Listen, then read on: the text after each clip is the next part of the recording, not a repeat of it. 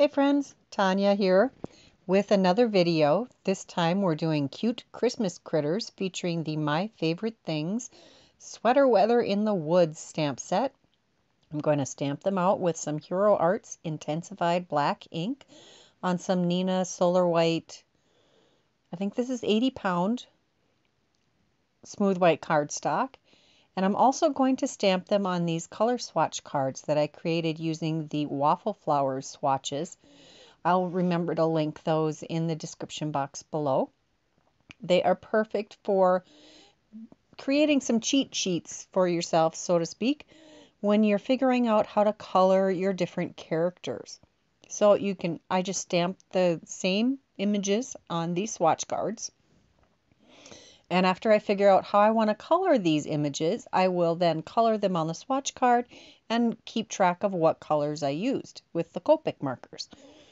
Now this is the first coloring I did of the fox, and I do struggle a little bit with the reddish browns when it comes to critters. And this was my first go round. I am going to leave it in because I don't show you how I colored with the actual color combo that I decided to go with, but the method didn't change at all. I went from darkest to lightest. Sometimes that helps reduce any bleeding outside the lines because you don't get over inky. And I think I ended up going back with the darker colors a little bit also. So just putting the darker colors where it would be darker and leaving the middle portions where it would round out towards us a little bit lighter. I'm not going to show you the sweaters, and I hope to remember to put the Copic color combos somewhere in the like in my blog. Yeah. And I apologize, I am going to cut out any coughing fits that I have, but I am not going to be able to cut out the wheezing because I got sick this week, and we'll see if it's the COVID. If it is the COVID, it's pretty mild. Well, for as severe as it has been. It did lay me up for a few days. So I'm actually recording this when the blog post is already live. But that's okay. I know I did use the W's, I think it's WO and W1 for the white parts of this fox. I'm adding a little bit of R20, and that in the ears and on the cheeks. And that doesn't change when I use a different color combo for the reds. It took me probably half an hour to color up all of these little images. And I'm only showing you a couple of them. I think I just show you the fox and the moose. Aren't they adorable? This stamp set, oh, here we go, the two different color combos and the cards. So now you can see what the color combos I used were for those particular cards. Now we're going to move on to the moose. And this is the color combo I ended up going with, so I didn't change that. As I was saying about the sick, cutting out the coughs, but the wheezes I'm not going to be able to cut out. I apologize. I'm sorry.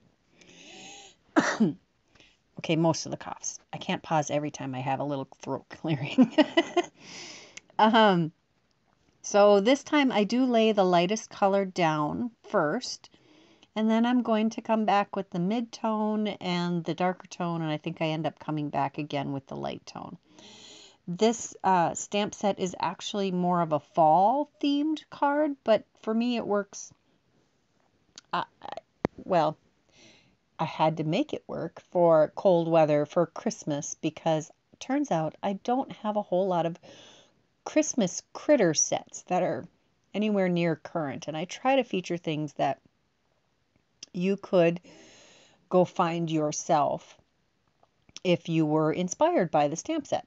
I know sometimes I will think I have everything I need in my stamp room and then watch someone else create with something and wish desperately that I could get a hold of it myself because it has given me so many ideas for other things. So to avoid some frustration for you guys, I did purposely this time look for something that is current. I know I've used retired things in the past, and I'm sure I will again, because just because you can't purchase them again doesn't mean that they aren't still quite usable. I don't know about you, but I have a giant stash. I have a hard time parting with anything that I might use again, and I frequently do use things from my stash. So I don't feel guilty about it at all, and I am not a minimalist. We're just going to say that out loud here. So this is I think those are E30 and E31 that I'm using for the antlers. And I think I used a dark W warm gray for the hooves. And all of these little critters can hold a mug, which is adorable. I think the little fox and the owl, they could be holding two, one for them and one to share. Anyway, this was more, the theme of these were more fall, but we're using them for Christmas. And there is the color combo for the moose. I also dug out this snow marker. I bought it last year. I'd been wanting it for a few years, and every time I would look for it, it would be Christmas card creating season in the extreme. We're talking like November. And it was sold out everywhere. Well, last year, I think, I got it right after Christmas or shortly after Christmas or even in June. And I didn't use it at all. And I'm using it this year, doggone it. So it's kind of like a paint marker in that you have to push down on the tip to pump it to activate it. But once it's going, it's good. And you just dab it on, or you use the marker to get the stuff on your image, of course, and then you heat it with your heat tool and you watch it puff up. It's amazing and super easy. It only takes one product. You don't have to use a stamp, which, there's benefits to using a stamp and to get the specific shape, but this was quick and easy. And now for the background, I'm going to use this color combo that I have on a library ring, I've done a bunch of different color combos, so I have some references. So if I find a good one or a new one, I can put it on one of those swatches. Again, those are a waffle flower product also. Well, the dies are. And they're amazing. Love them. I will use them forever. I think they're all staples in my crafting world. And we're using ripe persimmon, abandoned coral, and festive berries on this. And this is an 8.5 by 5.5 inch piece of cardstock that I am doing up. This is ultimately going to be cut down with a Slimline die. But back to the waffle flower stuff. If you haven't used their color swatching system or seen it at all, it's worth checking out.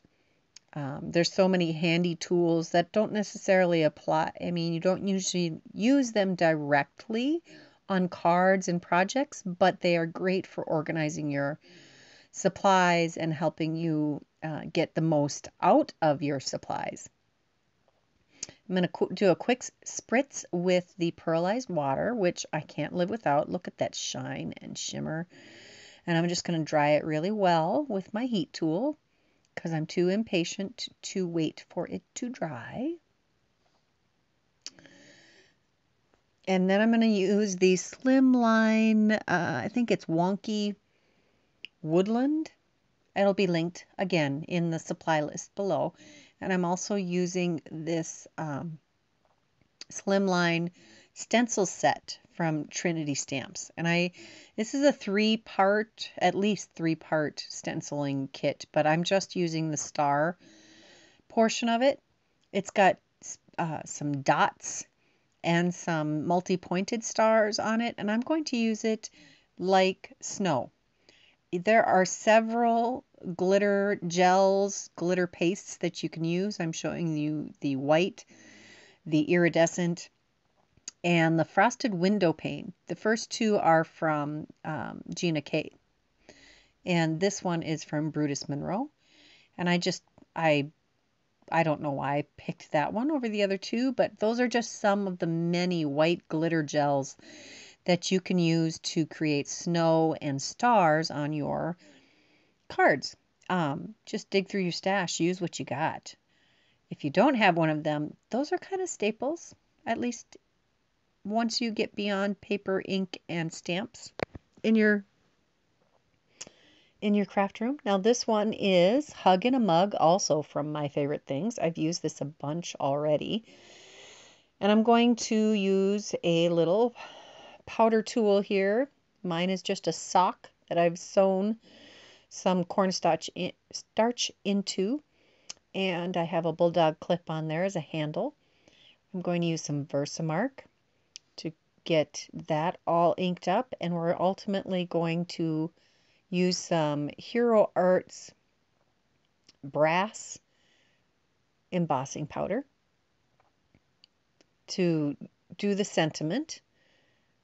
I'm going to heat set that quick. I finally found a piece of, is it chipboard? Yeah, probably. It came in a package. I saved it. This is what I normally do to prevent from burning my fingers from the heat tool. I just clip it on with a clothespin or bulldog clip. And then my fingers don't get near the heat gun at all. I'm using the Barely Art precision glue again. And I'm using that to glue this panel after the glitter gel has dried right to a 3.5 by 8.5 inch folded card base. Just carefully aligning those edges so everything lines up nicely. And I'm going to put the Misty down on top just to let that dry nice and flat. I'm going to take my colored image, which I die cut with the coordinating dies for the Sweater Weather in the Woods stamp set. And I'm going to group those all over some snowflakes that I cut out. I used some Simon Says stamps. Snowflake dies that I got last year.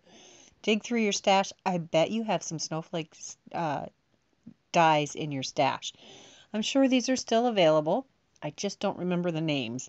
And I don't think I wrote them down anywhere, believe it or not.